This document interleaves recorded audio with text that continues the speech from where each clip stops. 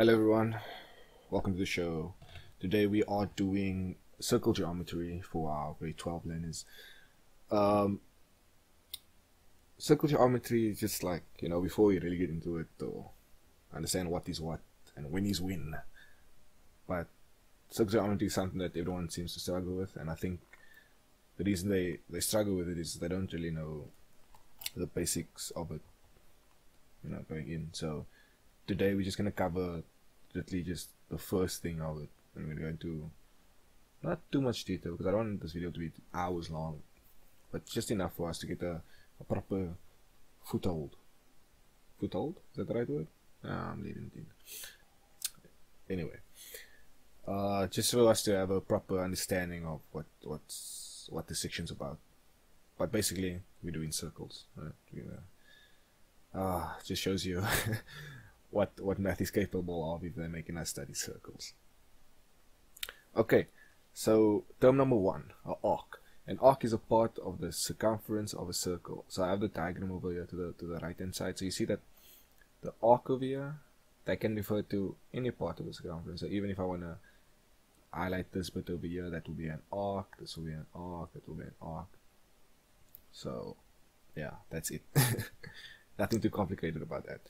So the next term, a chord. A chord is a straight line joining the ends of an arc. So while if you didn't know what the word arc means, you wouldn't understand what the word chord means, what the term chord means, because a chord is a straight line joining the ends of an arc.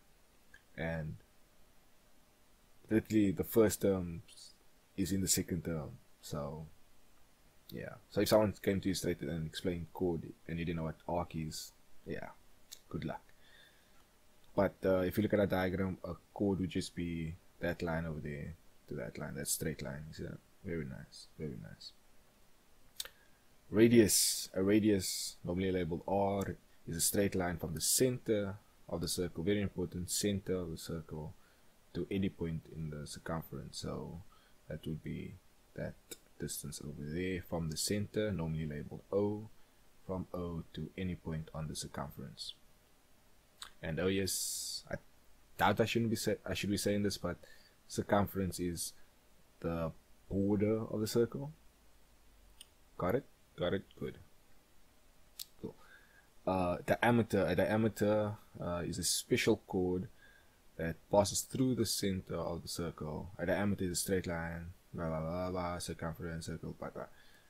I shouldn't do that, but that's fine.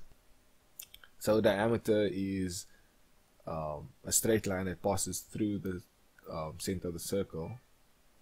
So from that we can tell that if a radius is from the center to the circumference, and then the diameter is a straight line from circumference to circumference going through the circle, we can determine that 2r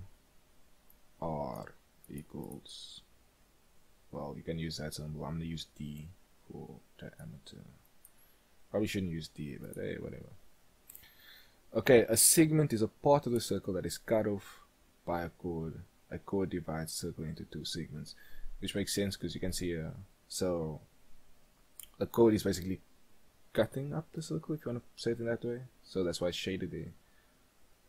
And then this remaining part is also a segment, but it's a different segment. And if I cut the circle down the straight line over here, then this would be another segment, and that would be another segment. But yeah. Okay, and then a tangent. A tangent is a straight line that makes contact with the circle at one point on the circumference. AB is a tangent to the circle at point P in the figure 9.1. So you see that the cool thing about tangents, well, I don't want to use the word cool, the cool thing about tangents is that it's literally going to touch the circle at one point. So if you had a straight line that went through the circle like that, that would touch the circumference there and there, if you will know that that is not a tangent, right? So tangents only touch at one point. Oh, it's not even touching. It's not touching. It's just a line. Right. Moving on. slight revision work, just going over the theorem of Pythagoras that everyone knows so well because it's kind of forced into your head, into memorizing. I think I still remember it word for word. It's something like, in a right angle triangle, the square of the hypotenuse is equal to the sum of the square of the other two sides.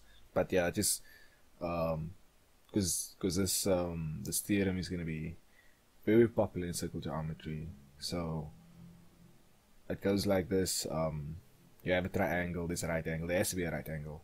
If you had a other triangle, oh, amazing drawing, that did not have any right angle triangles, you can't use this theorem because it wouldn't be valid. Okay, so this theorem is basically saying that if you take the longest side and you square it, and then like that side over there, it's that number that you get will be equal to the other two sides, right? You're going to take, which in this case is BC and AB. If you take those other two sides and you square them individually and you add them together, those remaining values are equal to each other. And yeah, that's it. Cool? Everyone understand? Let's move on. Okay, so what are theorems? A theorem, just like Pythagoras is, it's something that's not obvious. I'm sure not thousands, many years ago, many years ago, someone came and said, hey, look, if you look at the diagonal and you square it, it's going to equal to the other two sides. That's not obvious. So that's what theorems are. It's these statements that are not obvious but turn out to be true. So not a lot of the statements that we can conclude are not obvious from the beginning. So we'll take the obvious stuff, mix them together, do a little algebra and a little adding and factorizing, and then bam, we'll get to a end product which isn't obvious from the beginning. So the first one we're going to be looking at, it says that the line drawn from the center of the circle, okay, center of the circle, we store all together, perpendicular to a chord, okay, perpendicular, that's a bit tricky, but okay, let's move on there, bisects the chord. Okay, what does that mean? So let's work through this line slowly and surely. So if we have a circle, right, oh, amazing circle being drawn, and we can say the line drawn from the circle, from the center of the circle, so this is the center of the circle, perpendicular, a line drawn, right? So we're going to draw a line, so there should be a chord. Let's draw the chord over here, right? That's our chord. So we're going to say if a line is drawn from the center to this chord, it will bisect that chord. So what does bisect mean? Bisect means cut in half, right? That's all it means. So let's just draw another circle because I kind of ruined that one. So let's use here. Okay, let's say this is our chord, right? Okay, clearly you can see that this side here, this line over here is way longer than this line, right? They're not equal, right? So that's because this is not perpendicular. So but if you draw it from the center to the chord and it perpendicular, meaning that this is 90 degrees, then these two lines here are equal. That's all it's saying, right? And once again, it's a theorem, so it's not kind of obvious, but we're gonna have to prove it. So let's go into the proof. Right, okay, so the theorem says that a line drawn from the center of the circle perpendicular to the chord bisects the chord. Okay, let's prove that. So when proving, so the aim of our proof is to show that in this case that AP equals to BP. So that means that this line over here is equal to this line over here. Right? Okay, so let's list out what we have. Okay, number one, what do we have? We have a circle. Okay, that's obvious. We're always gonna have circles because it's circle geometry. If we didn't have circles, we'd just be doing geometry. But in this case, yeah, we have two triangles. The triangles are, let's call this one AOP. So our first triangle is AOP, right? And this is a right angle triangle, right? You can notice because there's 90 degrees and therefore this should also be 90 degrees. So that's a right angle triangle. And then we have a second triangle, which is going to be just for, so we use the same standard. We're going to call this one POP. Right? That's our second triangle. So we have two right angle triangles. They're both right angle triangles. I'm going to use that symbol. Okay. That's number one. Number two, let's see. They both have this line in common. You see that? OP. OP is common in both of them. Right. OP is common. Yes. So what do we mean by OP is common? Common just means that it's shared by both of them. Yeah. So it's a line that's in both triangles. And what else do we see? We see that the line OA and OP are radii, or radiuses. Radii.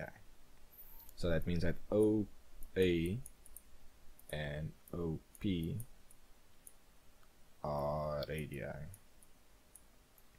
Just gonna use R. Okay, I think we're able to list everything that we could see from our diagram. Okay, so let's prove that AP is equal to PP. So what we're going to be doing, we're going to be using Pythagoras to prove it. So we're going to say that, okay, since we have two right angle triangles, we can set up an equation for them. So we have that, we take the longest side, so we're going to say that AO squared is equal to, let's work out a triangle. It's going to be OP squared plus AP squared, right? And then we're going to do the same thing for our second triangle, which is going to be that OB squared is equal to the other two sides, which is again OP. Notice how OP is common in both, and PP squared, right? Okay, I just moved this a bit smaller so I can have more place to write. I don't want to scroll down and then you won't see anything else. Okay, so we established that AO squared equals to this over here because of Pythagoras, and OB squared equals that because of Pythagoras. But remember, we set up that OA and OP are radii, right? This is R, this is R. Remember, R equals R, or in other words, AO equals to OB, right? Or it's the same thing as saying that AO squared equals to BO squared.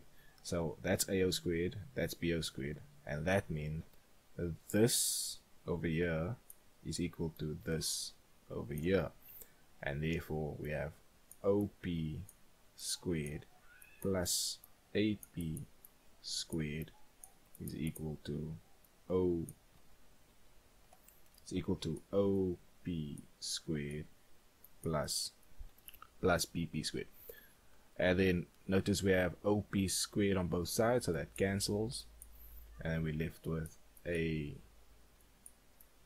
squared equals to BP squared, and therefore, since we just squared with both sides, we're going to have AP is equal to PP squared. And that was our aim, to prove that AP is equal to PP, and then that means that this side equals to that side. And since that side equals to that side, we know that if a line drawn from the center of the circle is perpendicular to the chord, it bisects the chord. Right? Good? Any questions? No? Okay, let's go on. Okay, I'm not sure how time is looking, but let's do some quick examples, because hey, this is this is why we do it, eh? So we can make sure we know how to do it in the exam when we are tested. Okay, so we have a question. Find the value of x. Very easy, very straightforward. If you've been paying attention, you should be able to get it. Okay, so that's our x. We have the value 5 here. OP is given as 5, and we are set at the bottom that PR is equal to 8. Okay, so how should we do this? We notice that we have a right angle triangle in the center as well, so we can use Pythagoras. And yeah, that should be enough. Okay, so let's start with our PR. And we can say that PQ plus QR is in fact equal to PR, right? Right, everyone understand that? That's from the previous theorems we just did. And since this is true, and we know that this these sides are equal to each other, so we can label this as 2PQ, since we're going to be using PQ in the next part of the question, is equal to, and remember PR is given as to us as 8, and then we divide both sides by 2, so we left with PQ is equal to 4. So we can label this side here as 4, and now we can determine x using Pythagoras. Okay, a very important note when doing circle geometry is always to give a reason for why you made the statement. See, I made the statement at the beginning. I said that PQ plus PR is equal to PR. So where did I get this from? I looked at the diagram, but you also have to tell, especially the marker, just why you wrote the statement. So you'll say something like straight line from center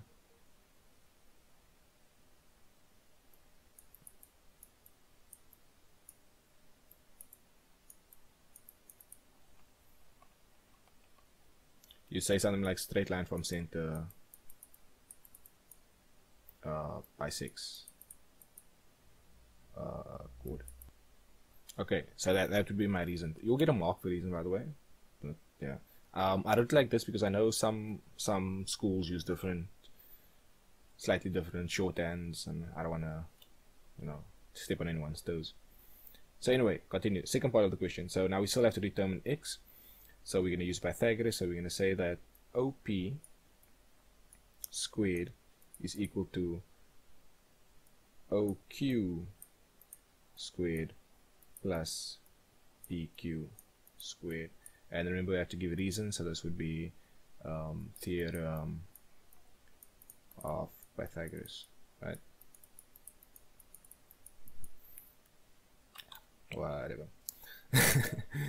Okay, now we can put some values in. OP is that it's given as 5, so we can label this as 5 squared. We're just going to do some substitution. It's equal to OQ, so this is our x, this is what we're trying to determine, so this is x squared. And PQ we just determined in our previous question as being 4, so this becomes 4 squared. Okay, now we make our x the subject of the formula, so it becomes x squared equals to 5 squared minus 4 squared. So therefore we have x equal to 25 minus 16, square root of that is equal to 25 minus 16 is 9, so square root of 9 is equal to 3. Therefore x equals 3. Congratulations, good job. Okay, another quick one, since it's basically the same question and I don't want to make the video too long. So we'll go with, okay, yeah, I'm doing this one real fast, but it's basically the same thing. So we're given that PR is 6, so therefore this is equal because of our theorem, so this is equal to 3 and 3, because 6 divided by 2 is 3. And then from here we can see that it's 3 and 4, and then this will be, then x is equal to 5. Alright? Come on, you guys are matrix, you guys should be able to see that like instantly. But of course you have to show it to your marker, so you're gonna do this whole same thing again. Everything here exactly the same. Besides, this is now going to become 6, this is going to become 3, and then you'll be substituting in there, and then your answer is 5. The same values, so 5, 4, and 3. 5, 4, and 3. Okay, that's what I'm going to call it. Thank you everyone for watching. If you have any questions, be sure to drop them in the comments. But yeah, thanks for watching. I appreciate it. Bye. Hope it helps.